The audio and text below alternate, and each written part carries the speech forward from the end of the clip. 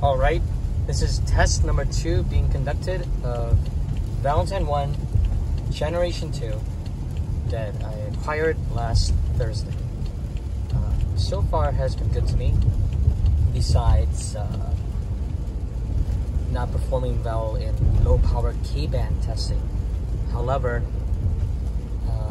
it is a great detector overall, and as you can see, my Redline EX is in the off position, so there will be no interference in this new test that is being conducted as we speak.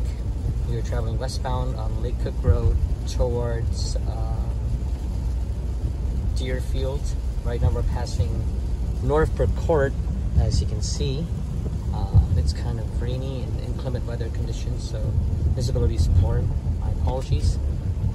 But this test solely is to test the KA capabilities of the V1 Gen 2.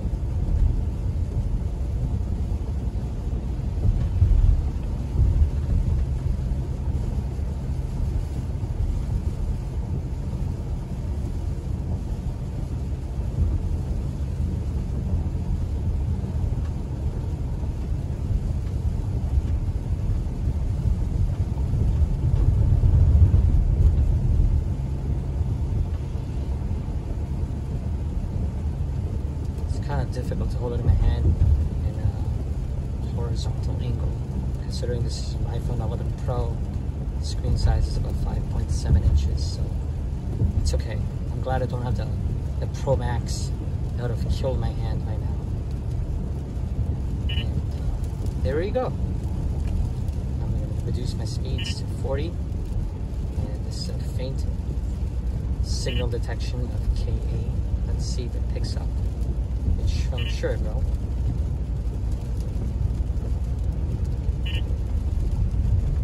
Still at 2 bars almost, and now it's a yellow light, so slow down.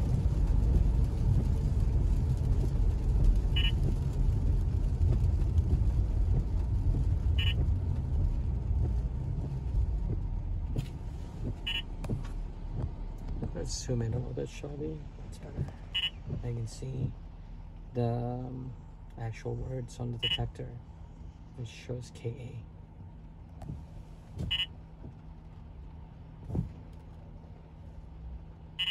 I have a feeling this is going to be a good long-range test.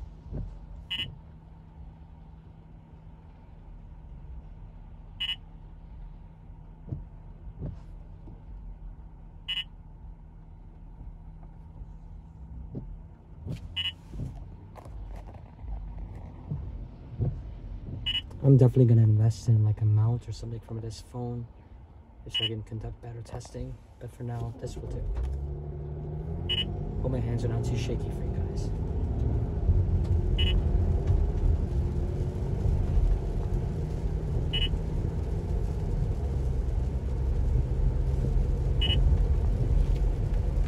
Alright, we're back at 40 miles per hour. That's the speed limit at the moment. Now we're picking up KA.